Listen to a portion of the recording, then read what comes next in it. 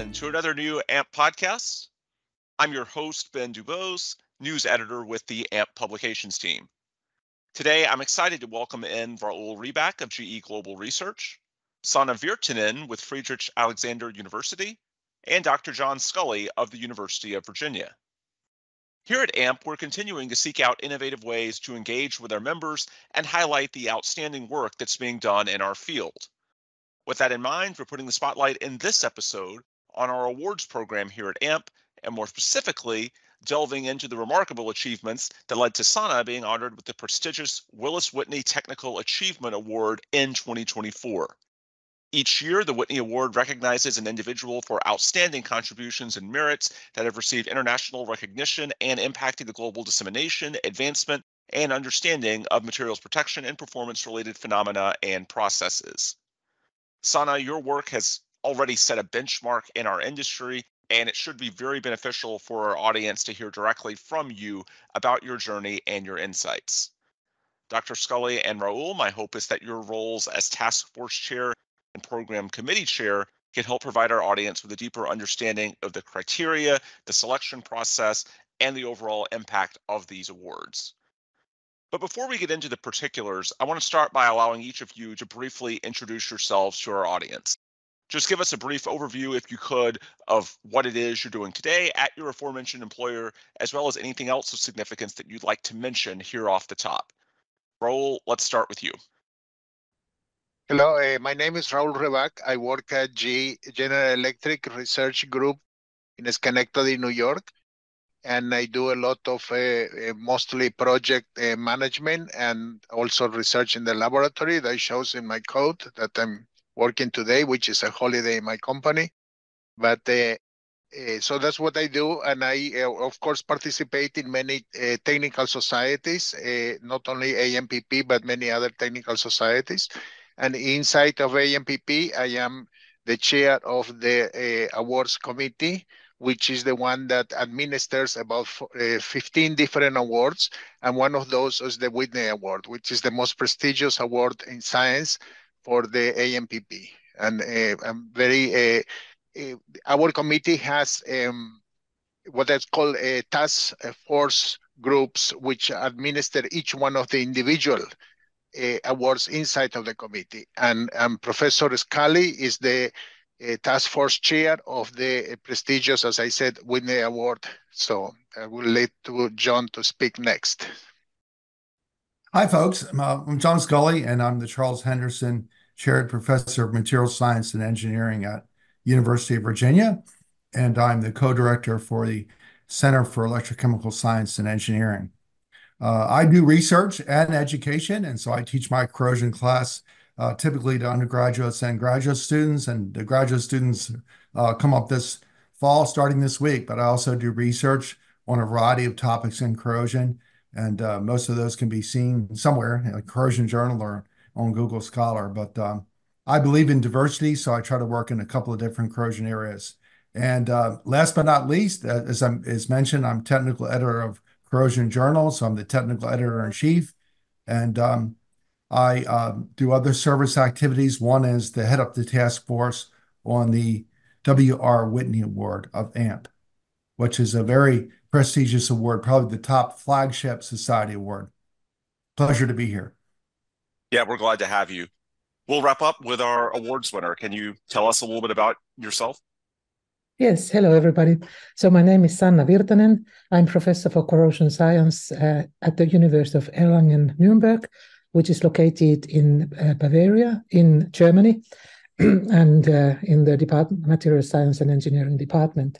So I also do research, of course, in the field of corrosion science and engineering, and also teaching. So heading a research group of enthusiastic PhD students and postdocs, and it is I've been doing corrosion research my whole life, actually, like since my undergraduate education in Finland, and then lived in different countries, continuing doing research and education in the field of corrosion, and it still is quite exciting for me. So I'm AMPP, I know mostly already from previous times, and like from all the conferences I've attended to. Let's transition our discussion to the awards specifically. And obviously in this episode, we're talking primarily about the Whitney. But beyond that, I know there's an entire class of winners that's going to be honored in early March at the 2024 AMP Annual Conference and Expo in New Orleans. Raul, if you could just tell us a little bit about the awards system and what the objectives are for you all at a committee level. So yes, at the committee level, as I said, we administer several awards. We are open for suggestion also for new awards for people can create or recognize other people that are not recognized right now. But the important thing is to let maybe the younger generations that we are recognizing their contribution to the science of materials protection and performance for the benefit of society at all. So that's the reason we have these several levels we have in science, and we have a recognition also for example, early career, for educators, and for even people in the field or on the floor that do maybe coatings or application of paints and things like that to structures. So for aesthetics, for benefit against corrosion and things like that. So we are several areas of that, and we invite everybody from AMPP to participate in this awards committee and maybe to contribute their knowledge or their things that maybe the committee members at this moment are not seeing. So we are ready to listen to everybody. Among those awards, the Whitney is clearly the flagship. So can you all elaborate on that as far as what the award stands for? And I'll toss this to Dr. Scully because I also want to ask what stood out with regards to Sanna's candidacy this year. Sure, Ben. Thank you for asking. So the Whitney Award, as I mentioned, is a flagship award in the society that goes way back to 1947 and it's been awarded every year since then. And first award, of course, going to W.R. Whitney. And he took the corrosion field was largely based on some really good but empirical knowledge. And he sought to provide a scientific foundation that would guide you when you came up with a new unexpected or new service environment or new alloy or a new coating or new mitigation strategy in corrosion, you'd have some theory behind it. And so the Whitney Award is given for significant, really lifetime integrated body of work over life, scientific contributions. They could be in theory, they could be in methods that everybody uses today, they could be mitigation science and protection, they could be on damage prediction and mechanisms of damage. Even people are challenged, industry is challenged all the time with accelerated testing. You know, how do we reproduce lifetime? We don't have 10 years to wait to test something in the field. We need an accelerated test. So what's literally the science of accelerated testing? And last but not least, emerging materials or materials in unusual environments, harsh environments, you might think about. And in Sanna's case, she embodies all of that. She's done research in all those areas.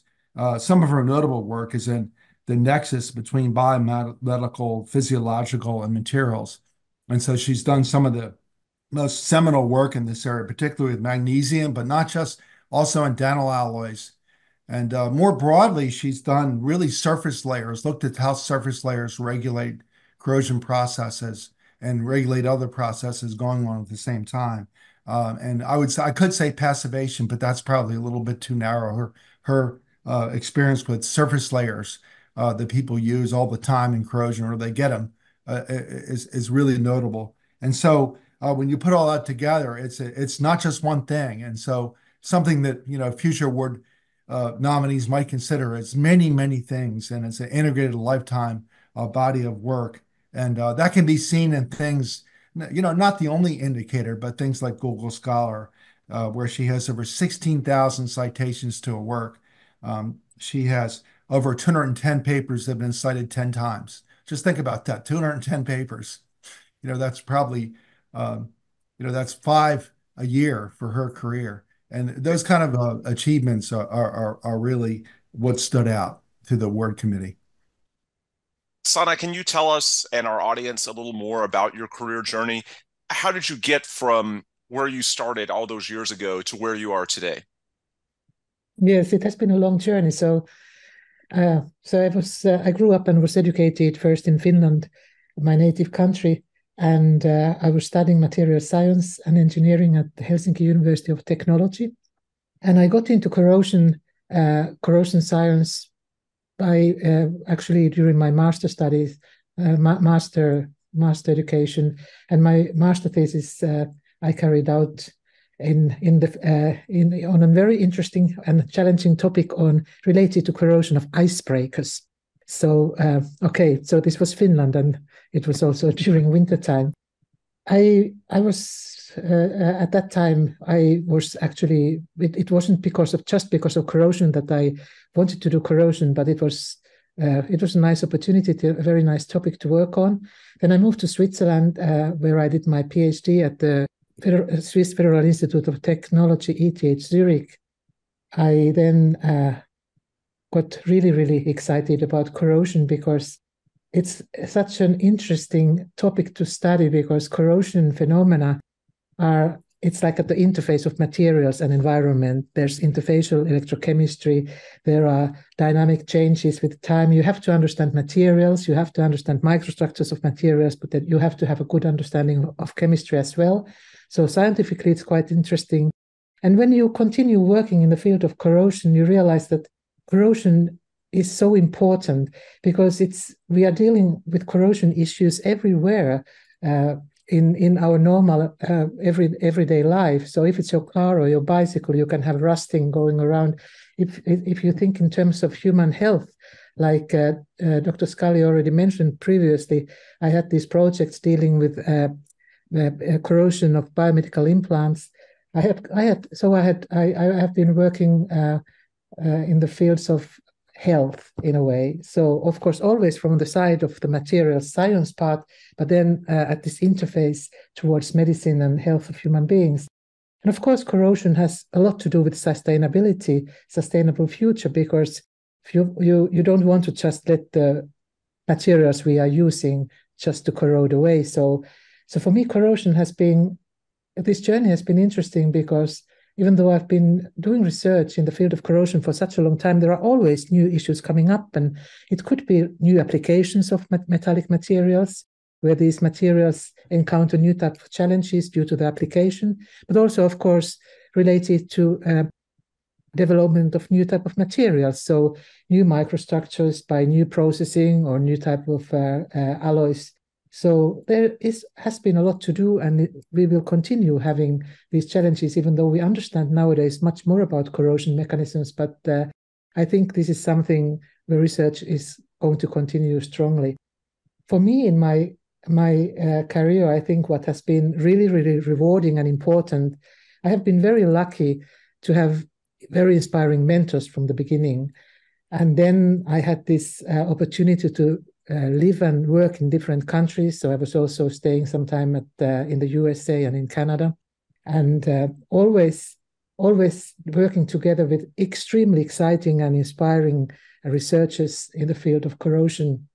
And of course, then also what is fantastic when you work at university and you do research, you have this opportunity to go to conferences, to meet people, meet colleagues, start collaborations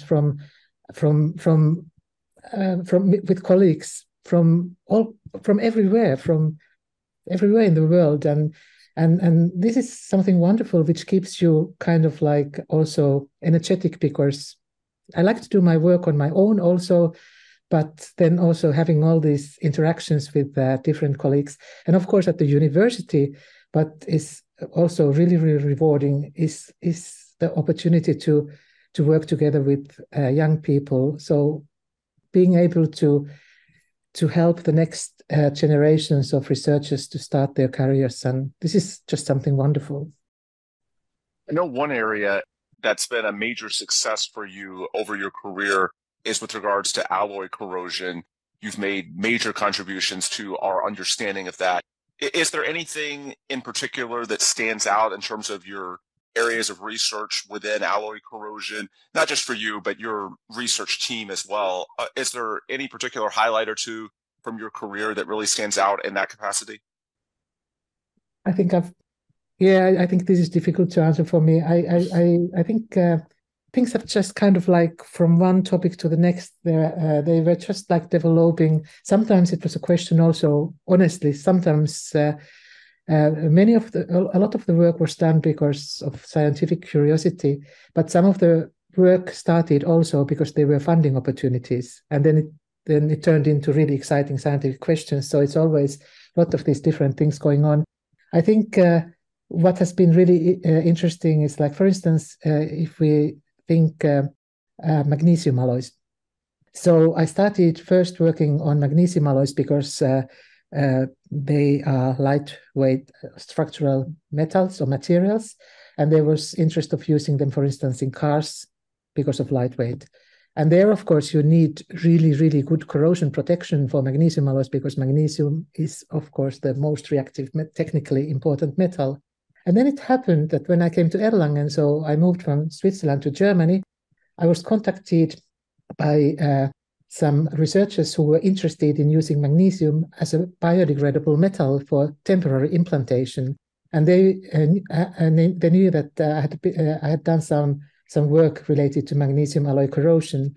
So now we still have the same type of alloys, but different environment and different. And now it was very exciting for me, because suddenly people liked the fact that magnesium is corroding easily. So now corrosion was something they wanted to have, but they just wanted to have enough of understanding how magnesium is corroding under biological environment so that one could control the corrosion rate.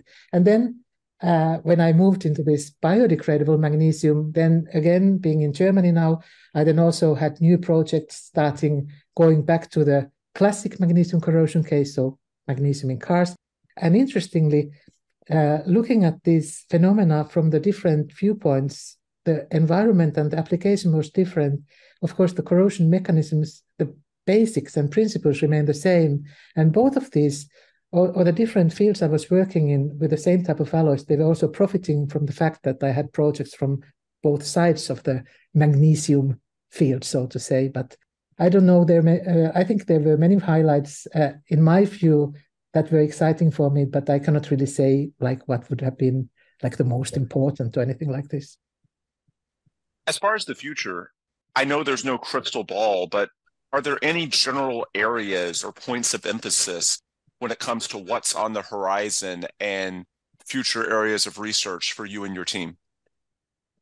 First of all, my future and my team hopefully will continue working still some years, but not so long that, I mean, I've been working now quite an extended number of years, and at some point I will be going towards retirement. You know, in Europe we have retirement.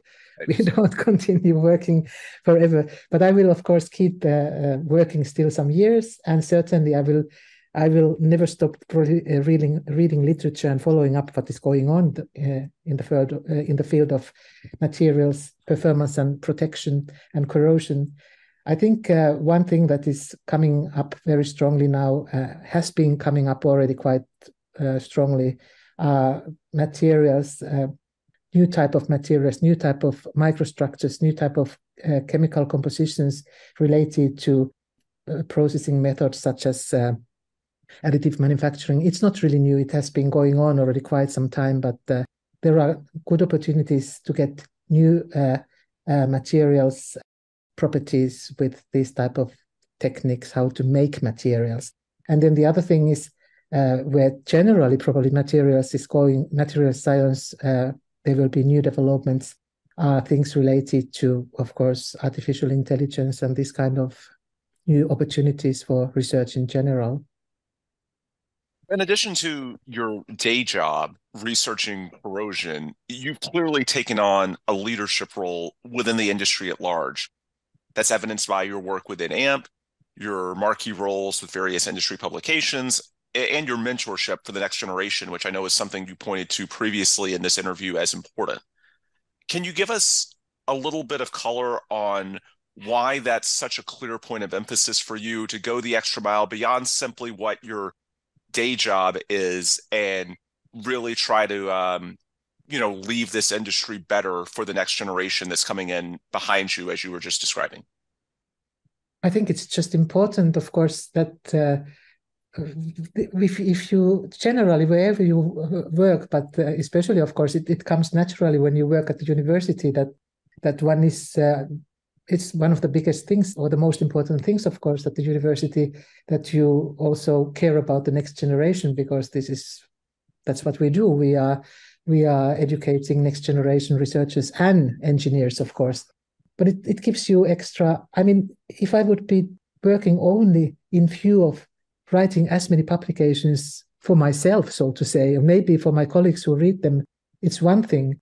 But it just gives you, at least to me, it has given so much more if I have a feeling that something that I have taught in a classroom or by discussion with my students here in my office, and they remember maybe later what I taught them, and it can help them to solve also future challenges related to materials.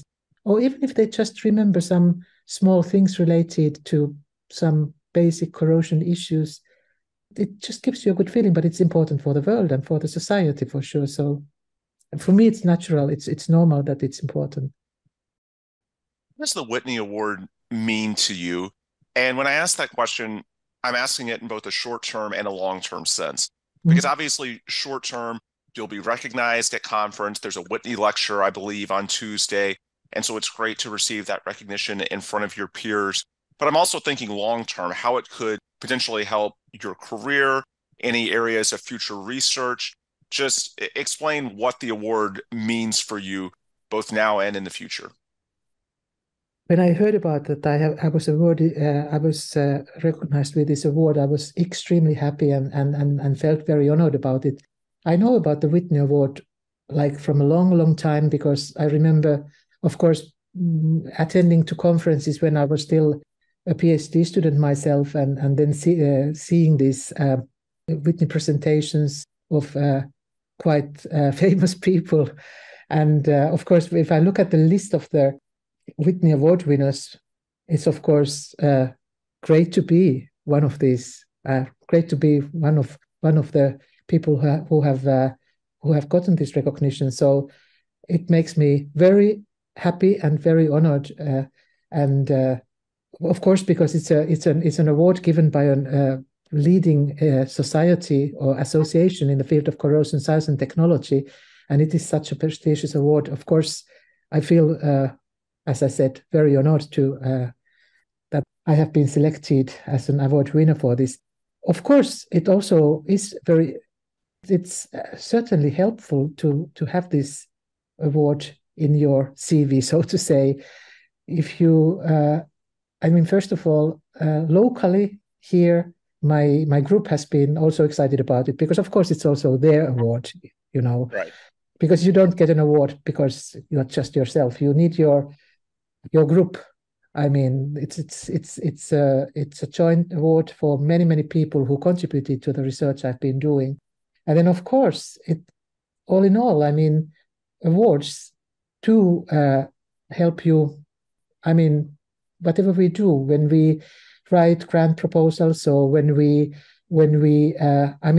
just even in the department at the university level, it's of course a good feeling when not only, yes, it's that you know that there are colleagues around that you feel that you deserve such an award. It's good for anybody's career also, certainly. Absolutely. Raul, as far as attendees at the conference, what should they be looking out for as it pertains to the 2024 awards? Obviously, the Whitney is the flagship, but there's several beyond that. How can people that are in New Orleans take part in the celebration? Yeah, as you said, it's not only the Whitney, but the many other awards. So we are very pleased that from last year was the first time the AMPP gave awards in many categories. This in New Orleans will be the second time. And we are very pleased looking at the awardees to see the diversity. I think this is the first time where the majority of the award winners are women, actually, and this is very nice to see that. We named several awards now after women, because before it was mostly named after white males and things like that. So there is a huge diversity. We have award winners not only from the United States, but from Europe, from Asia, and many other countries. So everybody can participate now and be happy that they belong to this community of corrosion and coatings and material protection and performance. So we are extremely pleased with this new society and the range of award winners that we have. As I said, it's not only professors at the university explaining corrosion mechanisms, but also people that contribute to the industry at large. Sanna, I want to allow you to have the last word as we wind down our podcast. For any listeners that may want to reach out to you, maybe they want to congratulate you or to just learn more about your career, what are the ways that they can do that? So first of all, of course, I want to thank AMPP and I want to thank the award committee and everybody who worked on my nomination. Really, really many thanks for this wonderful thing you gave me. If anybody's interested in learning a little bit more about certain things related to what was discussed here, what was said to me, everybody's welcome to talk to me when I come to the meeting in New Orleans. Maybe not everybody. I mean, I would be glad to talk to everybody, but there will be a couple of thousand of attendees. But I'm open to any discussion. And of course, people can also reach out to me by email and we can chat about things. So thank you for everybody. Thank you for taking the time to join us. And again, congratulations. Raul and Dr. Scully, anything that you all want to add before we close up shop? No, I just want to add congratulations to Sanna. And I do want to give a little advertisement. So the talk will be on Tuesday. And we look forward to that to be announced, the room number and the exact time. I also want to tell you that there will be reception in Sanna's honor on Tuesday night. And that's the Ohio State University of Virginia joint reception that occurs on Tuesday night. And so stay tuned for that, and we'll get a chance to have a toast with Sanna. Awesome. Thank Raul, you. anything you'd like to throw out? No, thank you very much. I just second the advertisement from John. There has been a huge tradition that we had for many years about meeting on Tuesday night. So, and we, of course, will celebrate the achievement of Sanna at that time. Thank you. Absolutely. Sounds great. Can't wait to hopefully take part. All right, that will do it for this episode. I want to thank our distinguished panelists, of course, the Whitney Award winner for 2024, Sanna Virtanen, also Raul Rebak and Dr. John Scully. Again, thanks to all of those guys for their contributions to our industry and for taking the time today.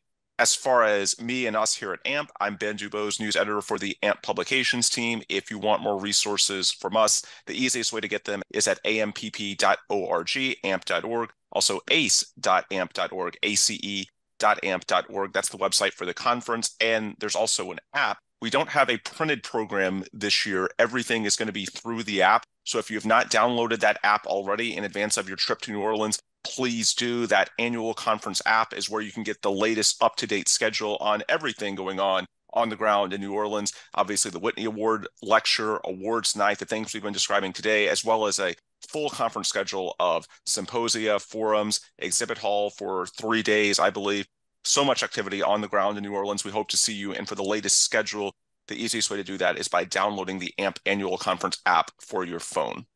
All right, with those plugs complete, we will adjourn here. For Sanna, Dr. John Scully, and Raul Rebak, we will wrap it.